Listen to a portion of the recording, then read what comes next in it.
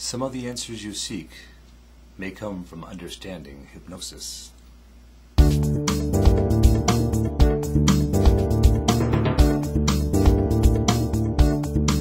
Practice in chronic pain management, anxiety is a major barrier to recovery.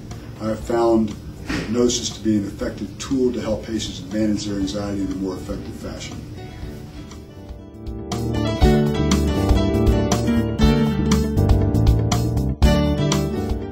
Hypnosis is brilliant, absolutely brilliant.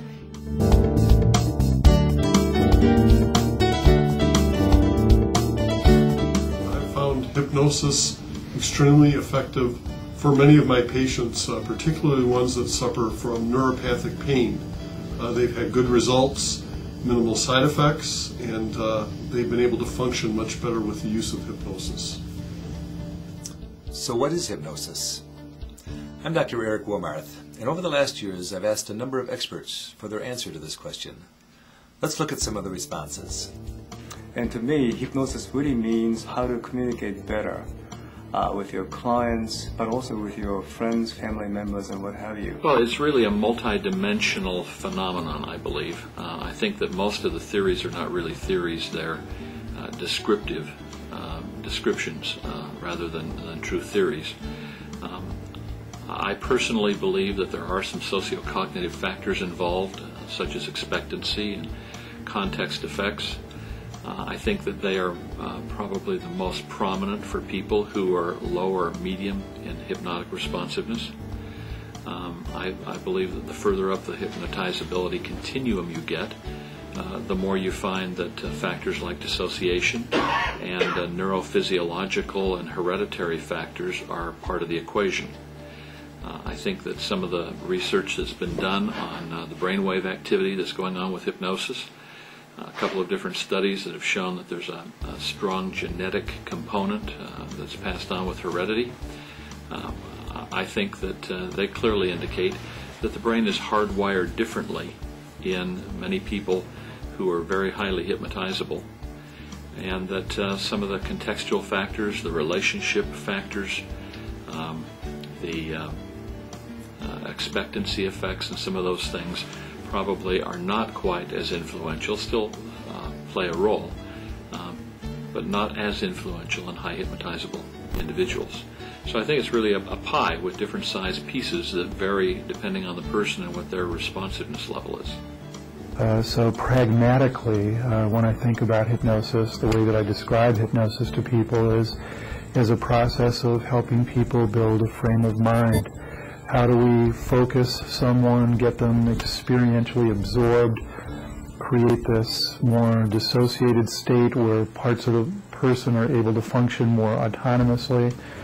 Well, what I tell my patients is that hypnosis is a means of using your imagination, your ability to concentrate your attention in a unique way to access some of your inner strengths and to make use of your mental and physical abilities in a way that you may not typically be able to do on a day-to-day basis. Another question that has many answers would be, how is hypnosis used? In medicine, hypnosis has been used for pain management, both for acute pain and for chronic pain, both for children and for adults. It's used in childbirth, it's used in the treatment of cancer, and a whole host of other medical situations. It's also used for habit disorders, particularly for weight loss and smoking cessation. It can be used for forensic purposes. It can also be used therapeutically to treat situations like anxiety, stress, and depression.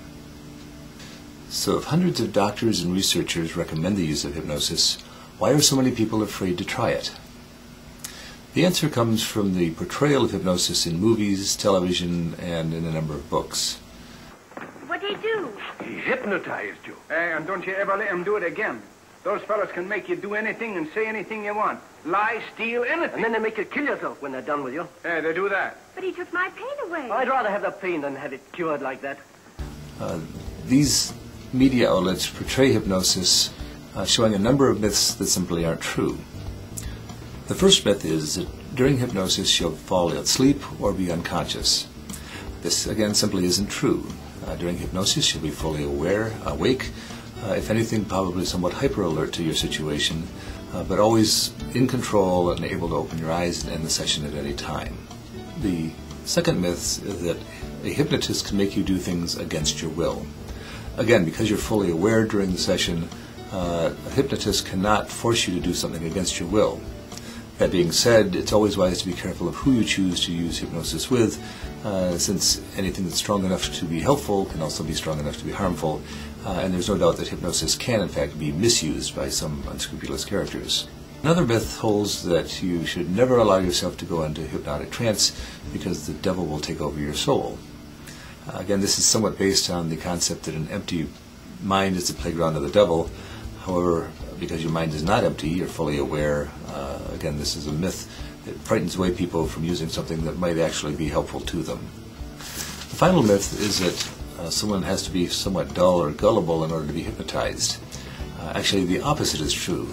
During hypnosis, you're used to use your imagination and your creativity, and these are actually signs of intelligence, not lack of intelligence.